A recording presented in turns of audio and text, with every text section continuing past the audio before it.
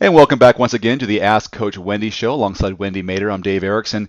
Wendy, when was the first marathon you had ever run?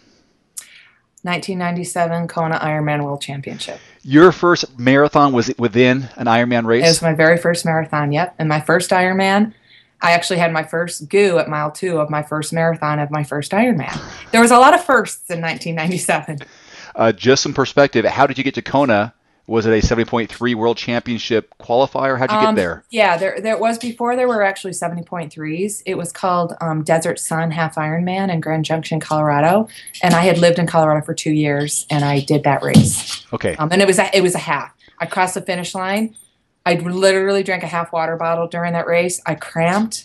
I crossed the finish line. I said, there's no way I'm doubling this distance. And then I got a slot, and I'm like, oh, cool. I get to go. You did your Never ran a first marathon before. in an Ironman. All right, let's kind of break this down for those who aren't as ambitious. Let's talk about some marathon training tips for these open marathons. What's the first thing you kind of tell athletes when they think about taking on this journey? Number one, give yourself plenty of time to train for it. It is a journey, it is a destination, but it's also going to probably lead to a new lifestyle. So I used to coach athletes who were given a training plan by a certain company, and it was only 4 months long, and these athletes were like kind of off the couch to marathon, and 4 months was just not enough time to get these athletes ready to enjoy the marathon experience. A lot of them got hurt or injured, and then they kind of put a negative, connotation to the marathon training because it was too much too soon. So first and foremost, definitely give yourself plenty of time. I'm training for my first marathon, meaning I've never trained just for a marathon before, and I'm doing Boston next year, and I started training 4 weeks ago just to give myself 6 months. Even though I'm in shape, I want to give myself 6 months to focus on the proper build-up to a strong marathon.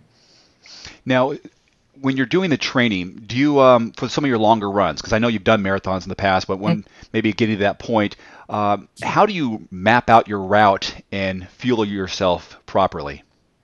A lot of times I will do multiple loops of a route. Like if I'm going to do, let's just say an 18-miler, I'll do a 6-mile course 3 times. Okay. So I can just stop at home. Living in Colorado, we have the luxury of having bike paths to run on and in easy access to gas stations or parks to go to the bathroom, refill our bottles. So it's kind of easy to do here. But fueling is important. When I used to coach this team, as a coach, I would go out and put out aid stations, or I would be in the car with the aid for these athletes and helping them along the way so they didn't have to carry it all. But it's important. How about heart rate training with marathoning, or is that too specific? No, that's actually the next point I want to make is be specific to your training and your fitness level. I like to do a baseline fitness test, like a 5K event.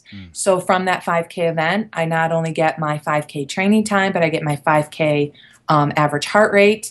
So then I can use that as my lactate threshold heart rate, and then I can take my 5K time and plug it into a run training calculator, and that calculates all my paces. So then I know my recovery pace is something, my endurance pace is something, my tempo pace, my interval pace.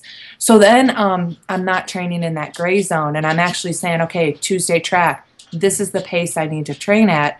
Because, 25 years ago when I started this sport, I would go balls to the walls and I'd get hurt because I went too hard. I thought track meant you go as hard as you could. But no, you're supposed to, do track workouts according to your current fitness. Do your long runs at your pace. Don't do them at a pace that you think you should be doing it at. So when you get that that baseline number, like a 5K time, as well as heart rate, it helps set your training to be more purposeful, which I think is important for marathon training. When you set a purpose to each workout, for me, it's more enjoyable. And just a caution that every training plan is usually catered to that athlete and their experience and their fitness level. So we're kind of just doing generalized ideas here. Right. Exactly. One thing that you've taught me a lot about, and that I've kind of self-educated, is working on parts of the body that aren't strictly run related. So supporting parts of your body. So don't just Right. be a runner 24/7. Right. I think the cross training is important. The core strength, strengthening your spine, your abs, your hips, your shoulders. Um, it is, instead of pounding the pavement every single day, focus on your key workouts and then do some cross training like weight room training. Strengthen those glutes. That's the powerhouse. That's the running muscle, running powerhouse muscle. And on that note, also thinking about form, especially when you get tired. A marathon's a long way to go. And more than likely, even for elite runners, their form is going to break down at some point. So when you're constantly training and focusing on your form, especially when you get tired, that's only going to lead to less risk of injury. And as opposed to cycling or swimming, where it's much less impact, the recovery aspect of running is key. And it's not just a matter of, oh, I'm going to run 5 days a week or 6 days a week. More running is not better, right? Correct. Yeah. And again, a lot of that has to do with experience. Mm-hmm. But this day and age, most of the research is going to tell you focus on, 3 key workouts and get rid of the junk, what they call it junk miles. And for some athletes, those junk miles are still purposeful. Again, if you're someone like me, I've been doing this for 25 years, my body's adapted to that.